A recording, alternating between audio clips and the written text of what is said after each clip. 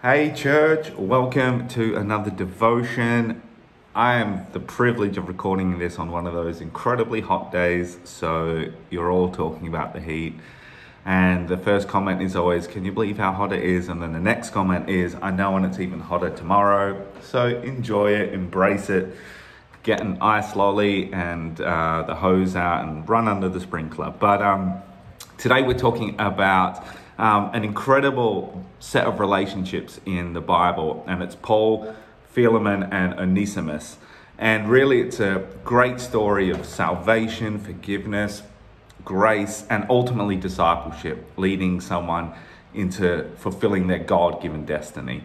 And I guess just to quickly paint the scene, the three main characters today are the Apostle Paul. During this time, he's under house arrest in Malta, but he does a wonderful thing when he's under house arrest. He opens his house and he has visitors, and of course what he does is he shares the good news, the gospel of Jesus. I guess the first little note at this point is, just because of your circumstances, they may be hard, they may not be ideal, but even in those circumstances, God can use you, can use your house. But before he uses your house, he needs to use your heart. So I just want to encourage you, have an open heart and an open house in whatever situation. So we've got Paul, then we've got Philemon, and he is a great guy. And he's in Colossae, and he's opening his house up to the early church. So we think he was quite a wealthy man because he could do this. And also we think he's wealthy because of our next character, Onesimus, which is one of Philemon's slaves, who most scholars kind of think he stole something or did something wrong, and he actually ran away from Philemon or Philemon. I'm going to say it differently all the time because I grew up one way and now I've been told it's another way, so you know what it's like. So we have these three people, all different journeys, but they're all going to end up in the same place, which is living their God-given destinies, which is the goal for all of us, no matter where we come from, what walk of life, whether we're full-time ministers, whether we're business people, or whether we're on the run from our past, or worried about our future, that God still wants to redeem, restore, and take us to an incredible destiny with him.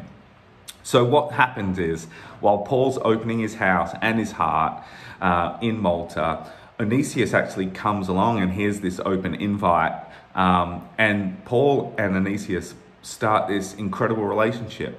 Audacious accepts Jesus into his life and begins this discipleship story, and his life becomes transformed and changed. This is something that we all I just can't encourage you enough.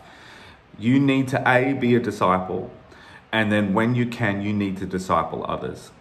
This is the Apostle Paul being an incredible discipler, and this is Audacious saying, hey, I actually need to be discipled. I need to be led. I need help.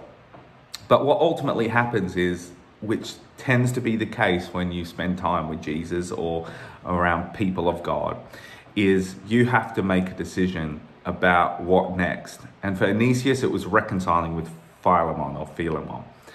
And Philemon was in another part of the world, so there was a journey to be made practically, but the real journeys had to be made in people's hearts toward each other. The Bible says in Philemon 16:16, which is Paul writing to Philemon about Audacious, he says, he's essentially saying, welcome Audacious back, no longer as a slave, but more than a slave, as a dearly loved brother.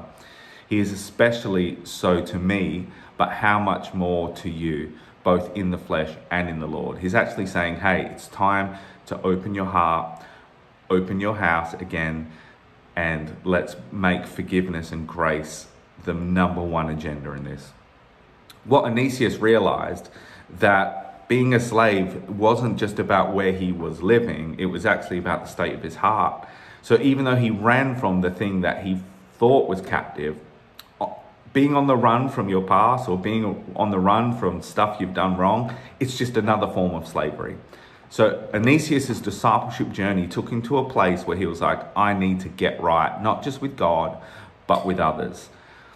the great story, and the way it ends is wonderful. He goes back, they are reconciled, there's forgiveness and love. And then we actually hear back about 50 years later, there's writing from one of the writers called Ignatius, and he actually refers to Onesimus as the Bishop of Ephesus.